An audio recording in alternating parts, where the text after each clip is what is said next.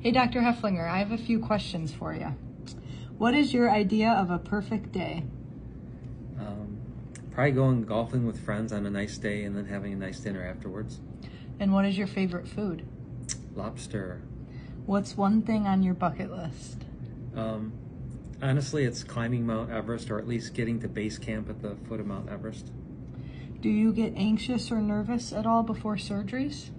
It's not nervous, it's more just like concern for the patient. You know, you want to do a good job and have the patient have a good outcome. So that's, I just want to make sure I do that.